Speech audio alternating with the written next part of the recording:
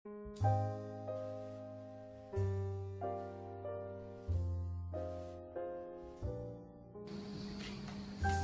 everyone, today I'm planning to make tamarind chutney.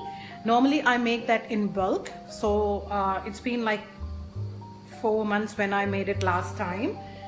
So I just ran out of it and I plan to make it today, and I thought I'd share the recipe with you all.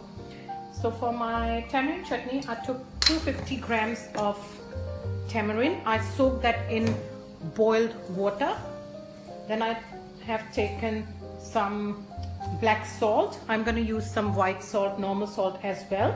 Then this is roasted cumin powder, some jaggery, gur, red chili powder. This is sugar. So I'll start making it. So what I'm gonna do, I will squeeze it and take the pulp out of it, and I'll use the strainer for this one. I'm gonna use this strainer, and then I will leave it for boiling around on slow flame for about, say, 20 minutes, and then add all the spices, sugar, everything, and then leave it for another 10 minutes, and pretty much that's all we need to do. So let's start.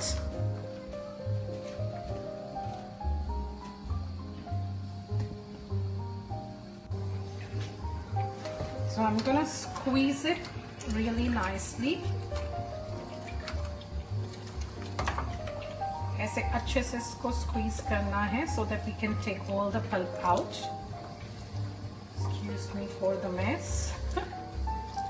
Actually, I have got some guests coming over tomorrow, so I'm doing a little bit preparation today, and I'll do some tomorrow morning.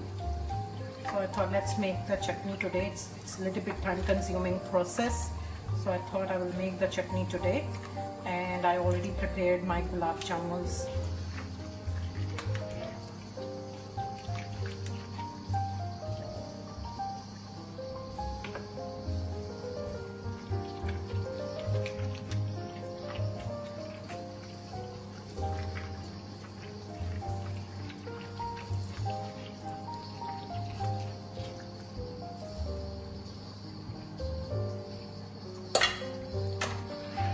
Put that back in this one and add some more water.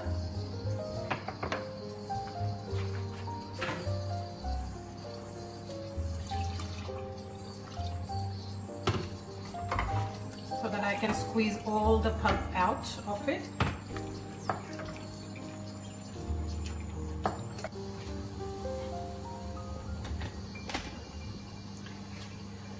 Now as you can see that I have squeezed all the pulp out, I'll put it back in the pot and leave it for simmer for about 20 minutes. The pulp out of the tamarind. Now I'm gonna put this in my pan again. Just like that. Put it on medium flame for about 20 minutes, and at this stage I will add gur just straight in there, and that's it. Cover the lid and leave it for simmer around 20 minutes.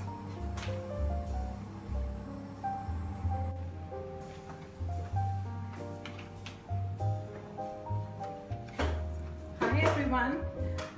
Today, like I already told you that some guests are coming over to my place tomorrow. So my menu for them is, they're coming for tea, like evening tea. So the menu is, what I'm gonna make here? I'm gonna make bhalle papri. Then I have bread pakora with some potatoes and paneer stuffing in it. then I'm planning to make Manchurian, and in dessert I'm making gulab jamun with rabri. So that's the menu. And for kids I'm doing potato wedges and some mini pizzas. So I prepared my dough at home and I will do the mini pizzas. So that's the menu. That's why I have to start preparation today, because it will be very hard for me if I don't prepare today and then I have to do everything tomorrow. So it will be very, very hard for me. Just making roti because it's nice. It was very hot during the day, but now it's a nice weather. So we thought that we gonna make tadka dal, and I made some matar aloo ki sabji, and we're gonna make roti, like missi roti, outside on the barbecue. That's what we do in camping as well. Yeah, so that's what we're gonna do tonight outside. I'll quickly show you what I have already prepared. I will show you what other things I have already prepared. As you can see, that tamarind chutney is getting ready in here, and I have already prepared my bhalle. I'll share the recipe if you like next time when I do it. So I've already made it. Tomorrow I only have to dip it in yogurt and like just make it ready and serve.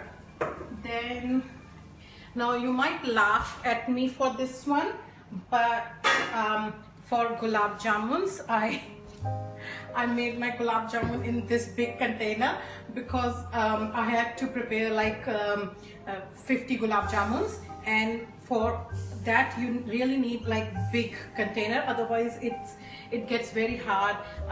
They don't absorb the syrup nicely. So this is the biggest one I have whenever I have a big party at home. So we prepare our dishes. We like to do cooking at home, as I mentioned you before. Most of the things we prepare at home, and so that's the time when I bought it, like for chole, biryani, or malai kofta, any dish. So you might laugh at me, but oh my god, it's really heavy. So that's maybe you all can see. This is how the gulab jamuns are looking, and I have to prepare rabri with them. So with this big bowl, it's easy, like when they are loose, they're not too tight and they absorb the syrup very nicely. So now I'm going to add sugar in it. It's been like 20 minutes that it's simmering on slow flame, so I added sugar. In tamarind chutney you need to add lots and lots of sugar. I'm gonna add cumin powder, black salt, and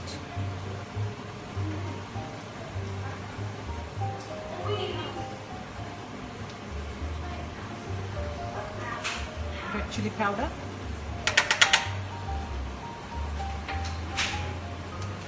and mix it really well. So to avoid any lumps, I'll use my whisk so that there are no lumps in it.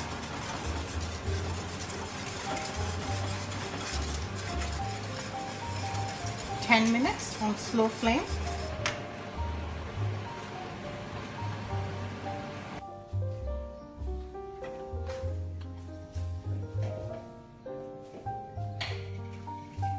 So this is the final look of chutney.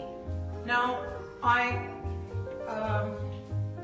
put it in different containers, and I have already frozen the rest of the chutney. This is the one I'm gonna use whole week, or it stays all right in the fridge for like 2-3 months. Nothing gonna happen to it. So I will leave it in my fridge if we need it with anything, with pakoras or something. So and I freeze the other containers. So if you like the recipe, it's really simple, easy and quick. If you like my recipe, please hit the like button, subscribe to my channel, and share it with your friends. And if you have tried it, like if whenever you try it, And please let me know in the comment section if there is any problem, or you find that it's some problem is coming up.